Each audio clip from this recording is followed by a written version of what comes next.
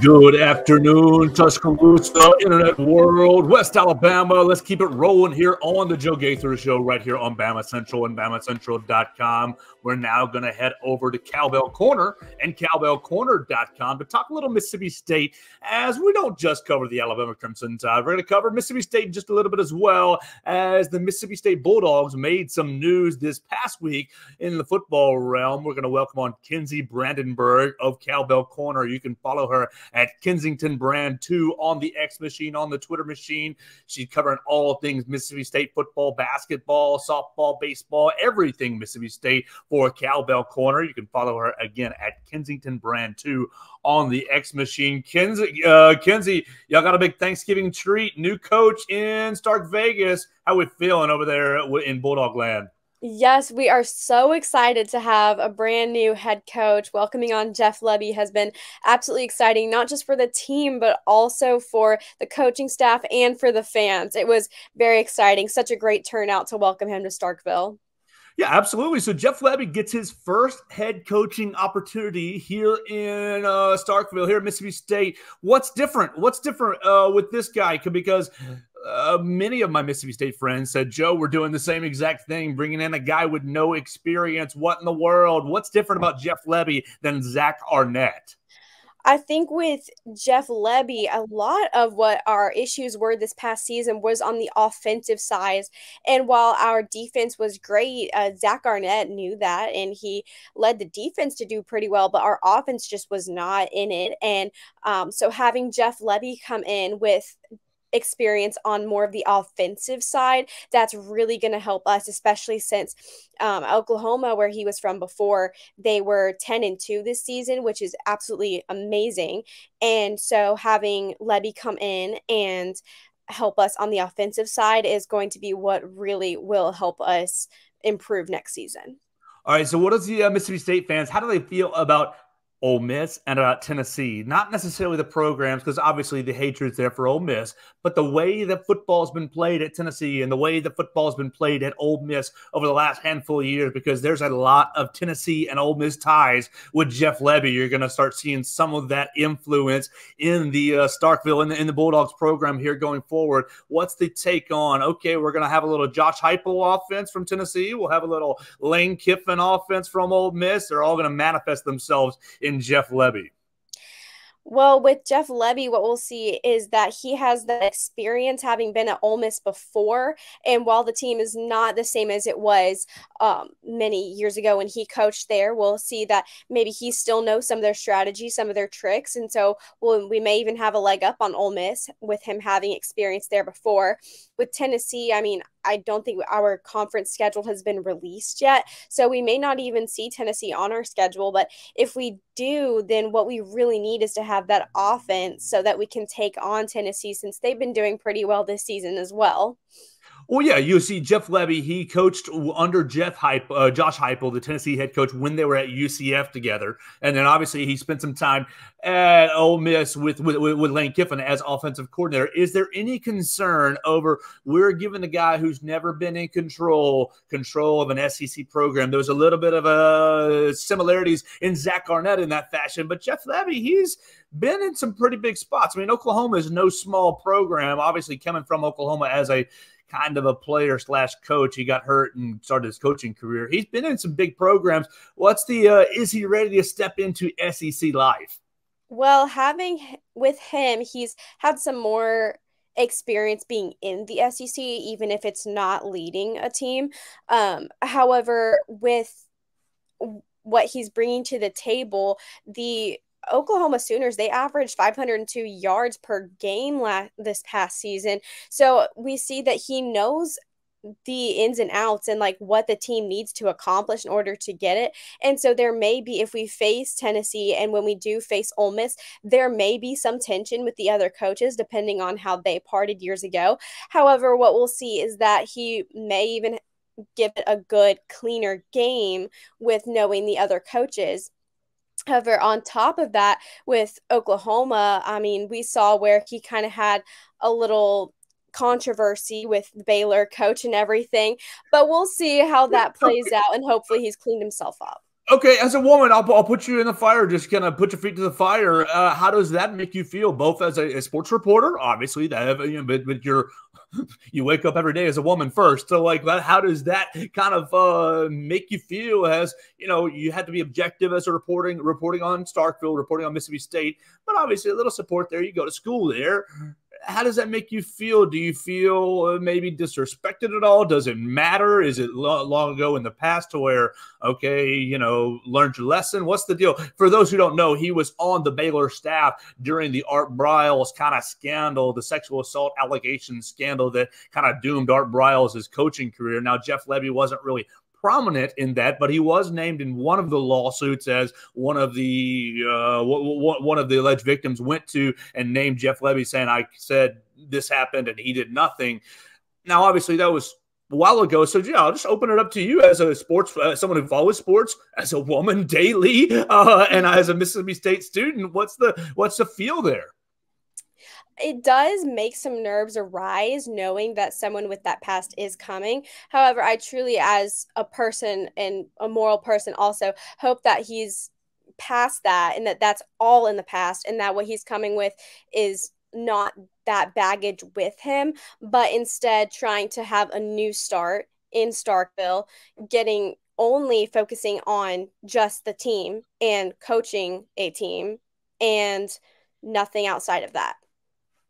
All right, so he's 39 right now. He's 39. He's going to turn 40 in January, so just a couple of months away from turning 40. During the time at Baylor, that was 08 to 2016. So what's that run us? That runs us a little over 10 years ago. So he'd have been 26. He'd have been 26 through 31 or so. Yeah, is that about right? That 8 years. He would have been 26 through 34.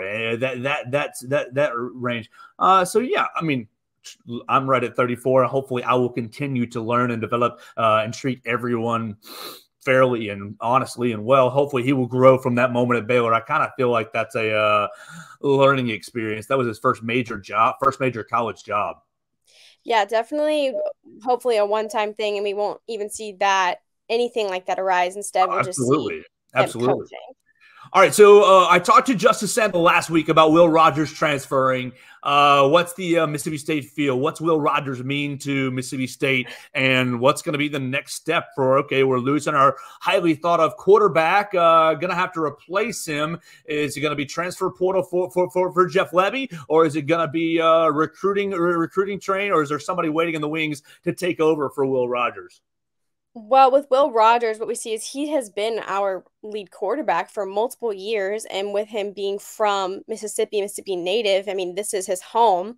So seeing him go, while it is sad, the fan base really isn't that sad because he did make a lot of mistakes on the field. So there was even chance from the student section wanting to put other quarterbacks in, asking for Mike Wright to go in instead, multiple games. And so with him gone, it may even give us a step up. And however, we do have Mike Wright training to be maybe our QB1. We're probably still on the lookout for a new recruit just to have another backup. And because we do have Chris Parson, but what we need is a strong quarterback who can lead us, who can complete most of his passes, who can run the ball. We need a quarterback who can get the job done. So looking from there, we may be looking at a transfer rather than a recruit. And while the team and the school wishes Will Rogers the best, we may see him go to maybe a smaller school and not necessarily another in this conference. All right, we're hearing some Kentucky talk as well for Will Rogers, so we'll see where he goes. But it sounds like it was the right time for everyone to kind of part ways and move on. Your boy Chris Parson, he's up from your neck of the woods. You're a Nashville lady. He's up from Brentwood, Tennessee. And I'm looking through the Mississippi State recruiting class. No quarterbacks committed so far. It'll be a tall task. Jeff Lebby going to have to get somebody in. That's the beauty of the transfer portal. You can get somebody in very, very quickly that's ready to play right away and make you very competitive. Yes, so it's nice to see a player from near where I'm from. That's really fun, especially people that went to school with him that say positive things about him. So we'll see him grow as a quarterback, but having that transfer portal is very convenient. That way we can go ahead and grab a quarterback who can get the job done. And everybody wants to play in the SEC. Jeff Lebby will, get his ducks in a row. He's already retained 2 coaches. He retained Chris Rumpf, and he's retained defensive line coach David Turner. So he's already filling out that coaching staff. So we'll just see how he does. It's a pivotal next month of the season. Next month for Jeff Lebby, getting the coaching staff in order, securing the recruiting class for the first December 20th is that early signing date, and then starting to hit that transfer portal very hard. Is excitement kind of growing in Starkville as we move away from football? Yes, the air of sports is very anxious here. I mean, we've seen a lot of positive things happen with volleyball, and although soccer, their season ended, they did make it to that first round of the tournament, and that was really special for the team. So we're seeing these other smaller sports come about too, and each team is working hard to get the job done. All right, so let's talk basketball. Basketball 6-1, but oh my goodness, Kensi. Mississippi State joins Alabama in taking a loss in the SEC ACC Challenge. Alabama losing to Clemson. Mississippi State losing to Georgia Tech last night. What did you learn about the Bulldogs last night playing the Georgia Tech Yellow Jackets? Well, we started out getting even a little cocky about how the team was doing, having performing so well, and ranked top 25. Sweeping other teams. So we were very hopeful for this win, and we had everyone getting super excited. I mean, getting ranked was really special, and being undefeated was really special, and it made the entire campus excited, it made the team excited, and made fans excited. So it was really nice. But then we had that loss to Georgia Tech, which isn't creating a lot of buzz, because we still have all these non-conference games to get through. I mean, the season has just barely made its way. We haven't even started with our conference game. So hopefully this was just one loss, and that we'll get back up and be able to sweep the next opponent.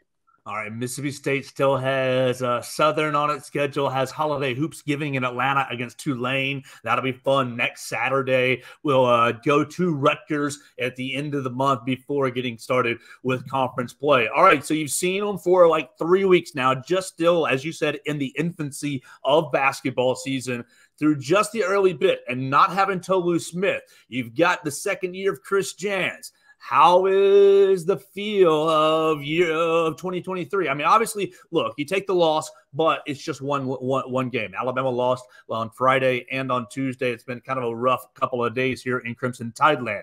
What's the feel of, okay, Mississippi State, here's what we can be this year for the basketball program?